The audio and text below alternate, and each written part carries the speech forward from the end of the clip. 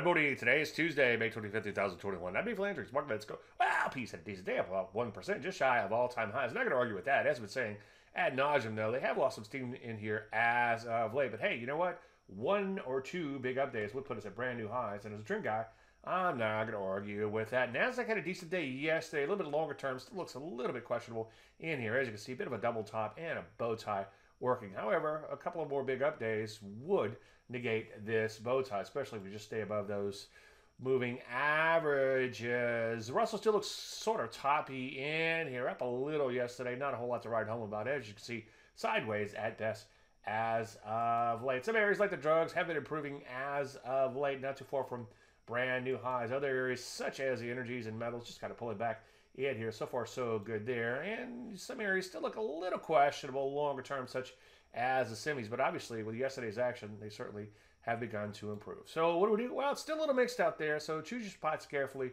Maybe just sit in your hands and let it shake out. Any questions? David@elon.com. I'm Dave Landry. You start tomorrow.